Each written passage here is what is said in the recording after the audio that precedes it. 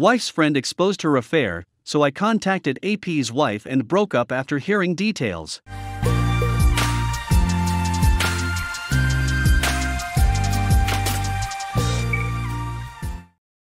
Hi, first-time caller here.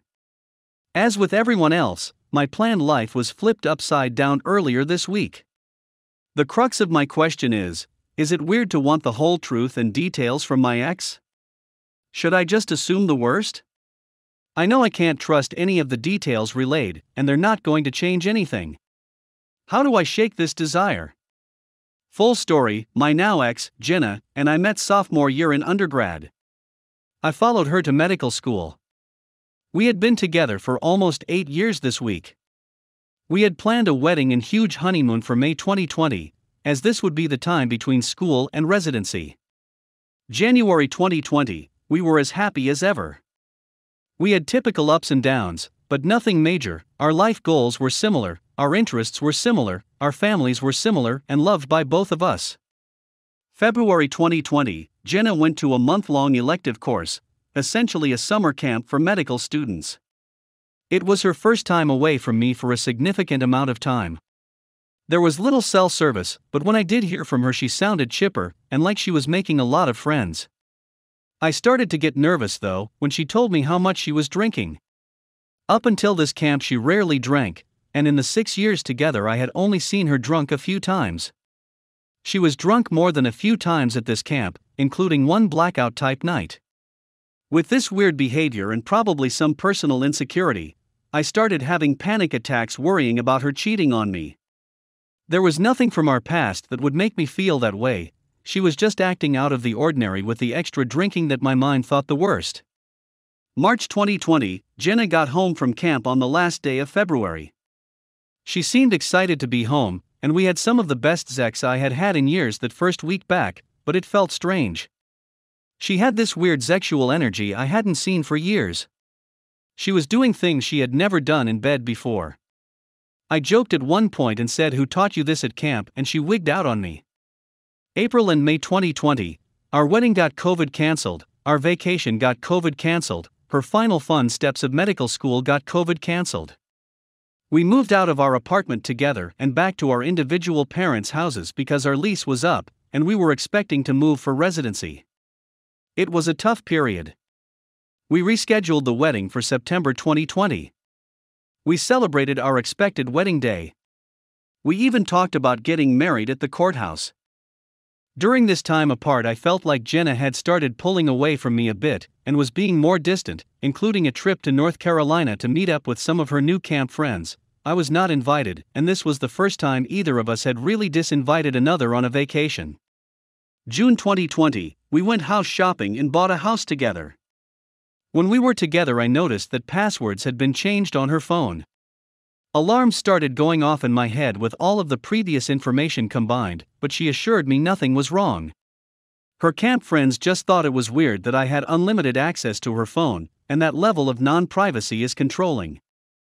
I was also told that she just didn't know herself anymore, and that I was smothering her. She also lamented the fact that there were no fireworks between us, no electricity anymore, and that she was just not sexually attracted to me. July 2020, we closed on the house and moved in. We had a few long talks this month. It felt like she was being coached by one of her new friends, saying I was controlling and paranoid. Things she had never said or felt before. We had a bridal shower for our rescheduled wedding date at the end of the month. Jenna didn't want to sleep, literally, in the same bed with me. I didn't understand why our relationship was torpedoing so fast. August 2020, at the end of the month, Jenna told me she thought she and I should take a break. I had a meltdown. Our relationship had seriously dwindled between April and August. We weren't communicating well. We pretty much stopped having sex completely. She stopped wearing her engagement ring. I chalked it up to all the tumult in our lives. Wedding cancelled, wedding 2 cancelled, honeymoon cancelled, we bought a house, and she started the most stressful period of her life, residency. September 2020, my mental health took a turn for the worst. I started thinking about nothing but keeping Jenna happy.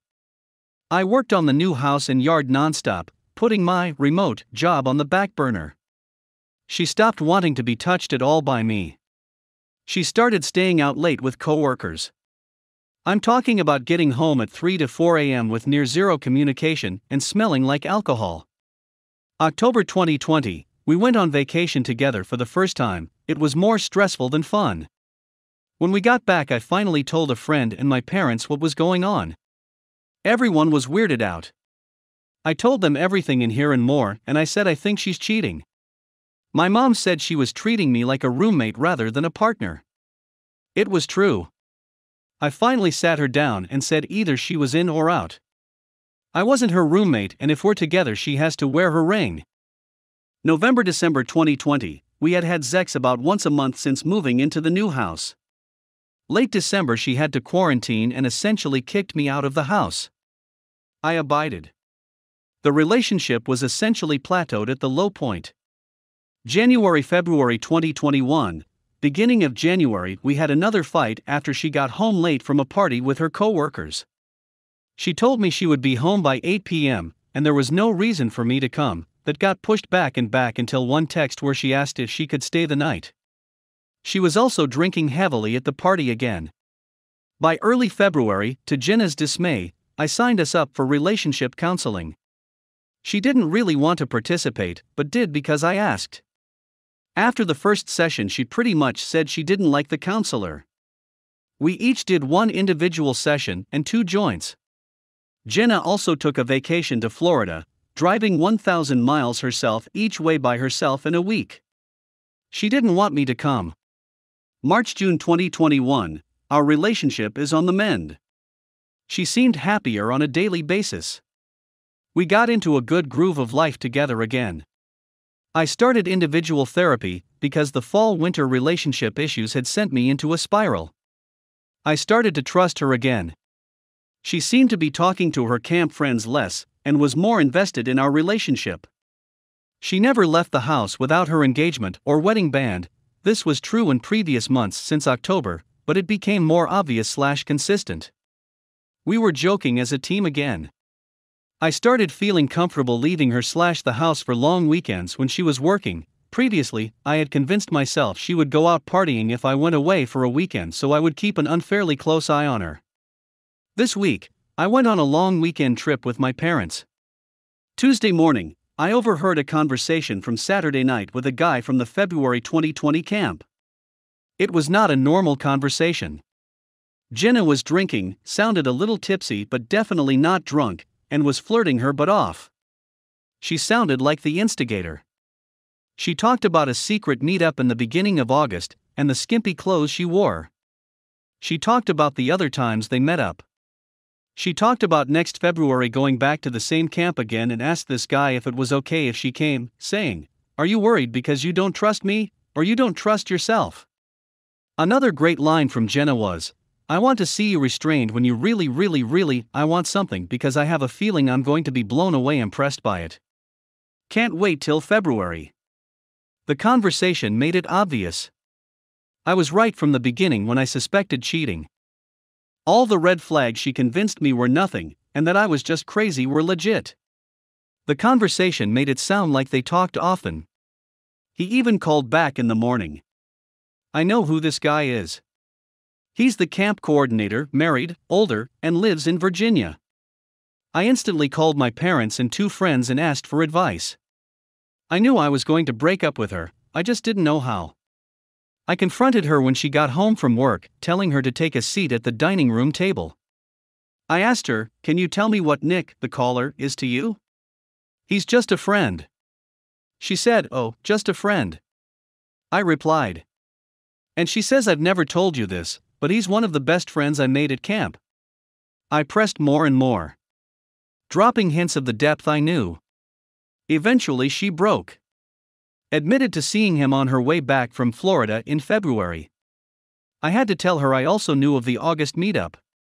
She admitted they drunkenly made out at camp, and she has been in touch with him for the past 16 months on a relatively consistent basis. His wife has no idea, etc. So she emotionally cheated on me at the very least. leaving me in the dust in one of the most important years of our life in terms of transitions, and gaslight me into trusting and continuing to love/provide for her. All the puzzle pieces fit. The relationship tanked specifically when they were talking the most. She wanted to break up at the end of August right after they met up. The weird I want to drive 2,000 miles by myself to Florida in February. So let's get on to what she says happened and the details, in order. Near the end of camp, both of them got drunk at a bonfire and made out while no one was around. She later added there was over-the-clothes groping. I also know/remember her telling me about this night, the first night she has ever thrown up from drinking. She slept on the bathroom floor and a couch in the common area. She says she was extremely attracted to him and felt the fireworks that she hasn't felt between us for years. They continued talking through March-May. Apparently his relationship with his wife isn't the best, and he convinced her that her relationship with me was bad. June 2020, apparently he asked for nudes. Originally Jenna told me she sent bra/bikini pics. 2 days later, when pressed, she admitted to sending topless pics. That same month, Jenna told me I could take nude pictures of her. Never had happened before, and I thought it was weird to happen now in the midst of a bunch of other red flags. She admitted that Nick's inspired her to offer to me. Probably guilt. In August they apparently met up for 30 minutes before he went to work at a park and went for a hike. In February they met up for coffee. Apparently she received a side hug in 30 minutes of time after waiting for an hour for him to get off work. She said there has never been any sex, which I'm torn in believing and not believing. She said their conversations are most often about work, and they called it quits on the flirty stuff around the new year, possibly Nick's resolution, to be honest. Apparently the past couple weeks they started talking more and getting back into flirting. What this all boils down to is, I broke up with her. We're still talking. We've told some friends and family. Her mom and I cried when I called. Jenna is distraught. I can't tell if it's not being together, or that she will have very few friends after this gets out. She says her mom is considering checking her into a facility, lol. I told Jenna that she should notify Nick of what has transpired and tell him to talk to his wife. She relayed that, and apparently he freaked out. How unkosher is it to reach out to his wife myself? I don't know what to believe, and I want as many details as I can get, but I don't know why. I know I can't trust the ones given, and don't think they will change anything. How do I shake this feeling? We have reached the end of the story. Let's listen to some of the comments by our Reddit listeners. Comment 1. Absolutely contact Nick's wife. Do not believe for a second that adults with time on their hands did not have sex. Get some space from this whole thing. Work on yourself, get your head on straight before any decision on continuing the relationship. This may take a few months. Sorry this has happened, good luck. Comment 2. It's kosher and it's the right thing to do. His wife deserves to know. Think of it this way, wouldn't you have wanted her to let you know last March if she had found out? Unfortunately you screwed up by not doing it before confronting your ex. No, her AP is going to be on the lookout to derail any attempted notification. This wasn't his first rodeo. He was experienced enough to coach your ex on how to avoid discovery. I guess he has a new AP at every camp session. Gina is in for a rude awakening about the a-hole for which she nuked your relationship. OP reply. I was actually thinking and worrying about this. He is the camp director and had physical contact with an inebriated student. He absolutely could be predatory and do this again. I know who his boss is as she was there at the camp as well, and Jenna has talked about her. She sounds non-nonsense, and Jenna even said if this gets out Nick could lose his job. I would do it in a heartbeat, however, I don't want to put myself in legal jeopardy, and how I obtained initial information. I'm divorcing my cheating wife who turned out to be not straight and crazy about women after I got back from Army. Last Sunday was my D-Day. My wife was out with her female co-worker, for the second weekend in a row. She was out the previous weekend when I was at drill until 4:30 a.m., and I had a conversation with her. I know she is bi and I support her, but please don't ever cheat on me, and I don't like her being out so late because it causes me anxiety. About a week or two before that, she told me that she was bisexual and wants to be more open. She always mentioned liking women, but this was the first time admitting being bi.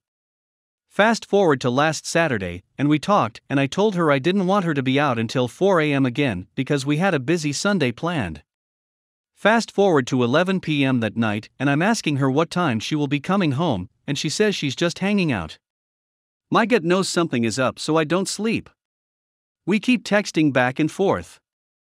Around 2:30 a.m. she says she is heading home. I call 40 minutes later wondering where she is, and she tells me she's getting ready to drop her friend off at her car. She doesn't get home until 5 a.m. I'm annoyed that I don't say anything. We got up 2 hours later. I come downstairs and she says let's talk. I already know something is up, and she goes to tell me how supportive and great I am, how understanding I have been, and then tells me she and this girl kissed. I'm blown away, but try not to freak out too much, because I don't understand why she cheated when just had a conversation a week ago. We talked for 2 hours and then we talked some more only to find out more details that it wasn't a kiss, but they made out. I then had to get it out of her that they made out 3 separate times that night, while she was in communication with me. At first, I wasn't as mad as I thought because I don't think I processed it, and I was like, if you're bi, let's explore with women and maybe this chick. No idea why I said that because that's not what I wanted at all. We moved to another room to talk and I started getting frustrated with her because she never cried or did anything emotionally for hurting me, just kept saying I'm sorry I hurt you, but I am relieved that I did it. I asked to see her phone to see how long this has been going on, and the first message I see has a reaction she sent to the other girl that was I miss your mouth already. I kept asking her why she cheated instead of talking to me, and she kept saying that was her only regret. I told her to contact this other woman and tell her she needs to stop talking to her to save our marriage. The text she sent her was nothing that we talked about as she defended her the whole time. We end up getting into another fight because I don't know how to process it. I ask her a question, she gets super defensive, and I take a ton of pills and get in my car and drive. She's calling and telling me what I want to hear, and I am having a meltdown, screaming, crying, everything because over 8 years have gone by. I finally come home hours later, and we talk again, and I ask her if she wants this to work. I'm told she doesn't know or she wants to, but she's not sure if she's just not straight because she doesn't find men attractive, etc. I ask her again, do you want me to leave and do you love me? She says no and yes, and we can do counseling. I tell her she needs to cut this other girl out and we need to work on us. This causes her to cry and ask when will I be able to talk to her again? I'm again hurt because none of this compassion is being shown towards me. She agrees to work it out, but keeps mentioning if she's not straight it's not going to work. She sleeps with no issue. I feel guilty and jealous and angry. She never makes out with me, doesn't let me go down on her, doesn't send anything sexual to me, but does all of this to someone she's known for 3 months. The next morning, last Monday, I told her we needed to talk. I said this person can't be a part of us, and that possibly could have been if she didn't cheat and lie. She breaks down and starts crying. I ask her, how can this person you know for only 3 months be so important to you that you're allowing them to ruin our marriage, to which I am told she makes me feel comfortable. I then ask her to leave, and I can't do this. We have been very civil and amicable since. Looking to do the cheapest divorce possible. She wants me to keep the house we just bought, all the pets, everything. She just wants nothing to do with her previous life. Why this hurts me so much? I moved to a place I hated, took a lower paying job, put my career on hold so she could get into the nursing school she wanted. Now, I am 3.5 classes away from finishing grad school. I make okay money at my job, but not compared to an RN who can get overtime. I feel powerless, worthless, my confidence is destroyed, I'm betrayed, I lost people I've known for 8 years. Did we have the perfect marriage? No. I was always asking why she only wanted to do 1 or 2 positions with me, never initiated, we never made out, would let me go down on her, the list goes on. She just always seemed very lazy and would put others ahead of me, yet she supported me in the same manner to do grad school, etc. I feel like I wasted my life trying to make a better future for us, and that wasn't what she wanted once it happened. We've been in our house less than a year, and it needs work. She's now the breadwinner while I work on my dual masters and work full-time. I just feel like I failed as a husband.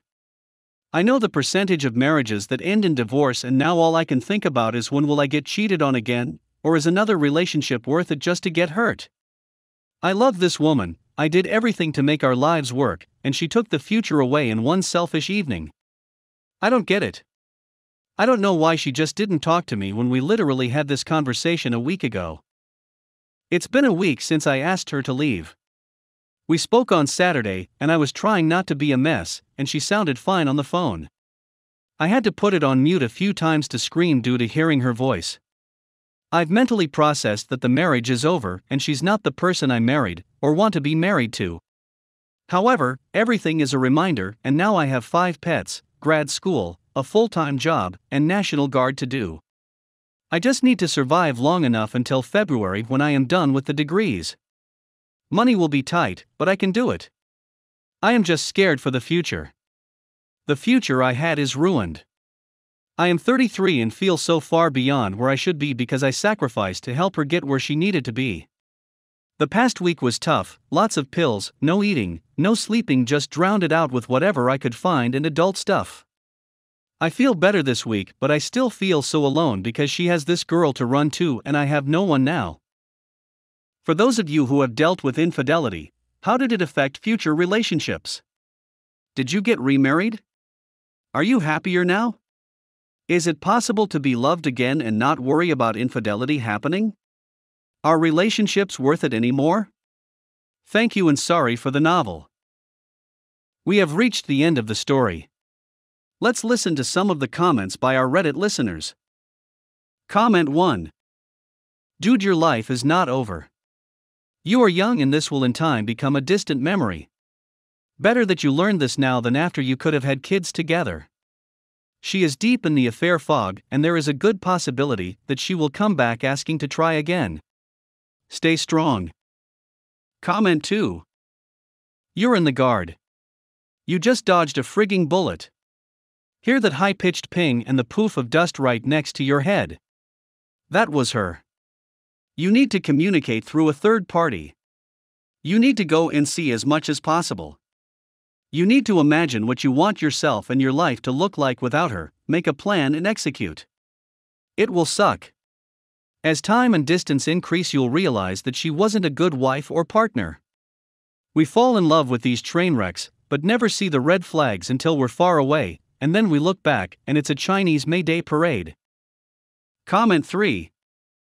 She's most likely in the fog, which is why she's not too bummed about you leaving. That'll probably change once she comes out of it, although that shouldn't matter to you since she sounded like a crummy partner to begin with, and once you realize that, you'll realize that being separated was for the best.